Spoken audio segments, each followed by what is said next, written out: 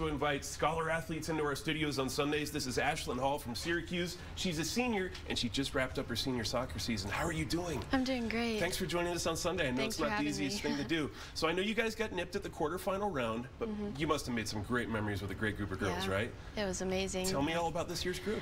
So this year, we were really close. We had a young group to start with when I was a freshman and a sophomore, and so we've spent a lot of time together. There was a lot of senior and junior starters this year, and so I think we came into the season already having chemistry, and we were ready to go this season, and we just really came together as a team. It's great when a group of girls has each other's backs, isn't it? Okay, so you averaged better than a goal a game in your senior season, which is remarkable. When did you realize that if you applied yourself, maybe at a younger age, I might be pretty good at this stuff?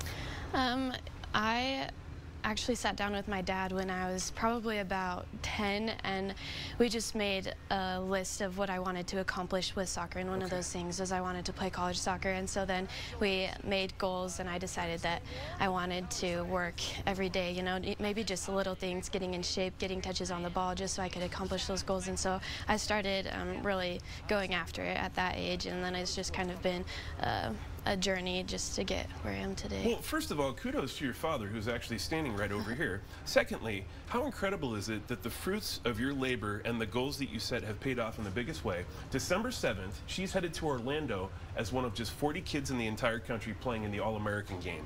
That is spectacular.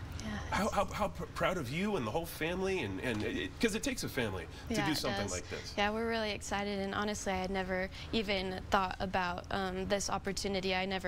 This was never a goal I had, but just this opportunity is amazing, and I'm so thankful to my family and my team and my coaches for helping me get there. And I know you're thinking about maybe doing track and field in the spring.